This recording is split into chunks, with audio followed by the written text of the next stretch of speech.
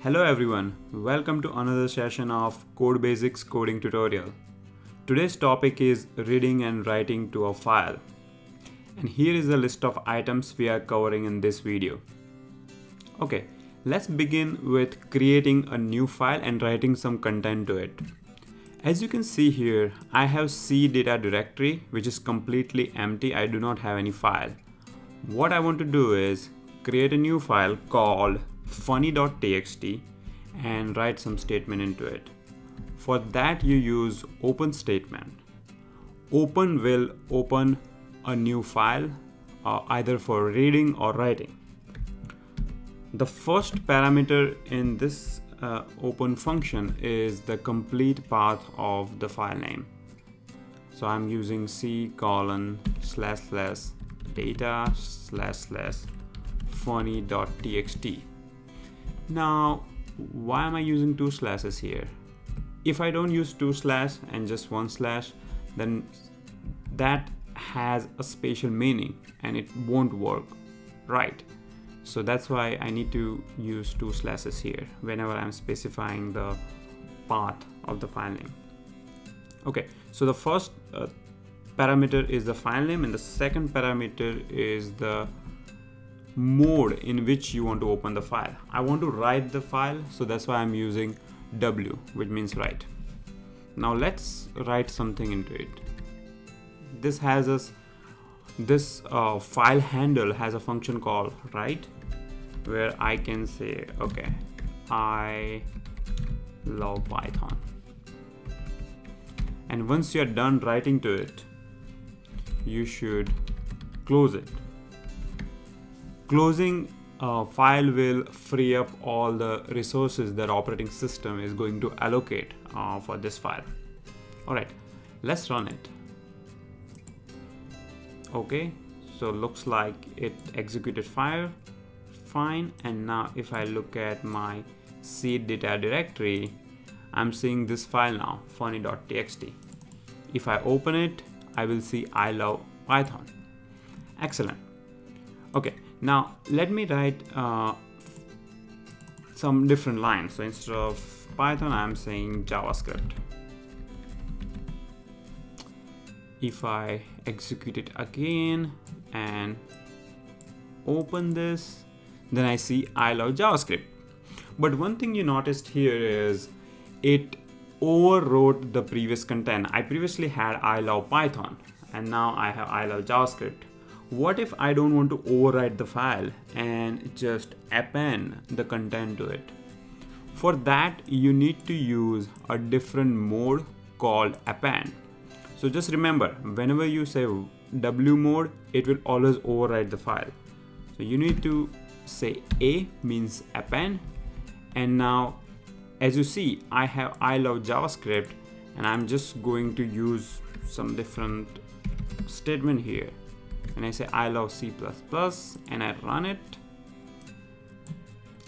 See what happens. So it had I love JavaScript, now it appended I love C++.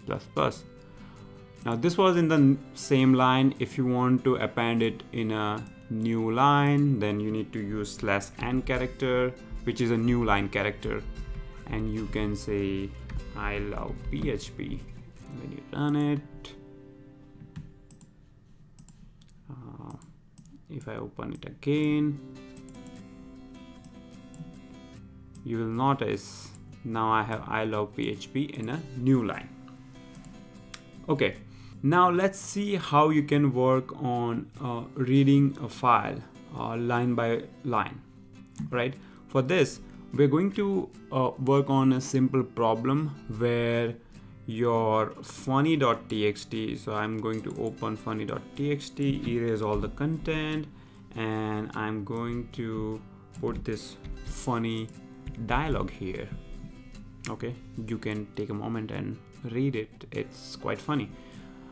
Alright, so what I want my Python program to do is read this file, and for each of the line I want to count the number of words, and towards the end it should append the word count. And what I want is I want to create a new file. So let me first save it. Okay, my Python program will run on this file. It will create a new file with a word count at the end of each line.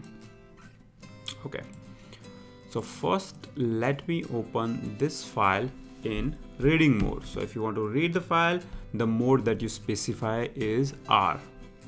Okay, and if you want to now read the lines one by one, first let me show you how I can read the entire file content in one shot. All right, so when I say print f.read,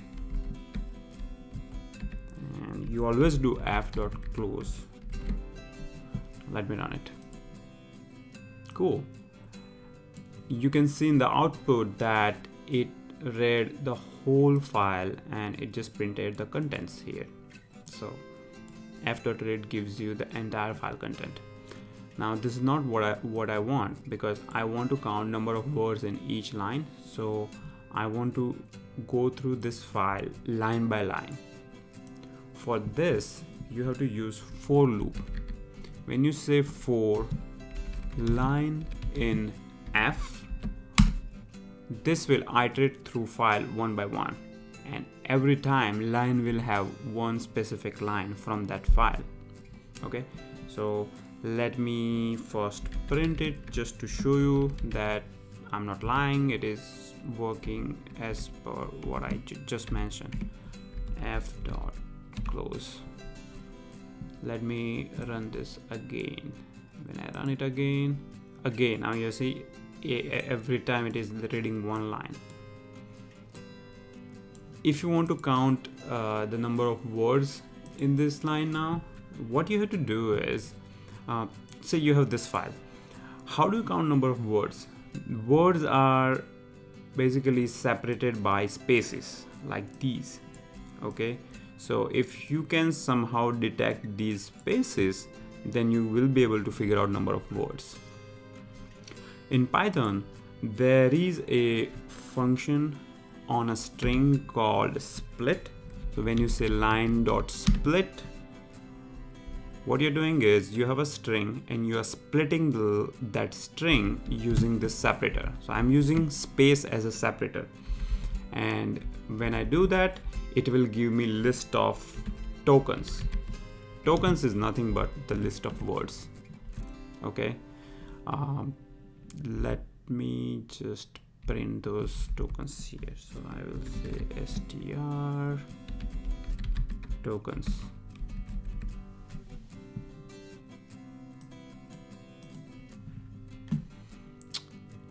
You notice what just happened.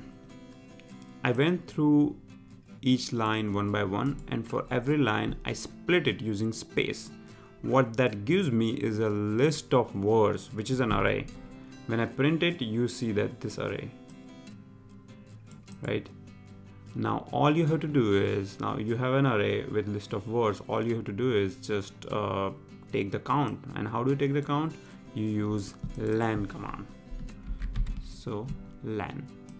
Okay, when I run it, voila, I get the word count. Now what I want to do is I want to open another file called f_out, and I will use the same path, and I will say, okay, I want to name this file as funny_wc, which means word count, and open it in a write mode so that you can write to it. Okay, and here you will say f.out.write. So when you say write, it is going to write a new line into this new file. Now what do we want to write here? We want to write the original line as well as the word count. So my original line is line. Okay, and when you want to append to a string, you can use plus operator. Plus operator is going to just append to that string. So I will say word count, and what is my word count? str of len of tokens. Okay, len tokens will give you the word count, and you want to convert it to a string so that you can append it to another string. And you can just remove this one, and once everything is done, you want to close the handle for the output file as well. Okay, let's run it. Okay, so looks like it finished successfully. Now let's look at our C data directory. Excellent. Now I see a new file called funny_wordcount.txt. When I open this, I see a little problem. Okay, so it printed word count, but it was in a new line because I think we had, let's see, line. Okay, we had, I see. So we had /n, so that's why it towards the end, and that's why it printed word count in the next line. What we can do is we can print word count at the beginning of the line, and for doing that, just append this line towards the end. Okay, let's run it again. Okay, it executed fine. Now let me open funny word count. When I open it, what I see is this. Okay, so word count 6. So this line has 6 words: 1, 2, 3, 4, 5, 6. That's why word count is 6, and so on. Okay, so that was a real fun exercise. Now let's talk about file opening modes a little more. We already covered few modes such as read, which is used for reading the file only. If you open a file in read mode, you cannot write to it. Similarly, if you open a file in a write mode, you cannot read it.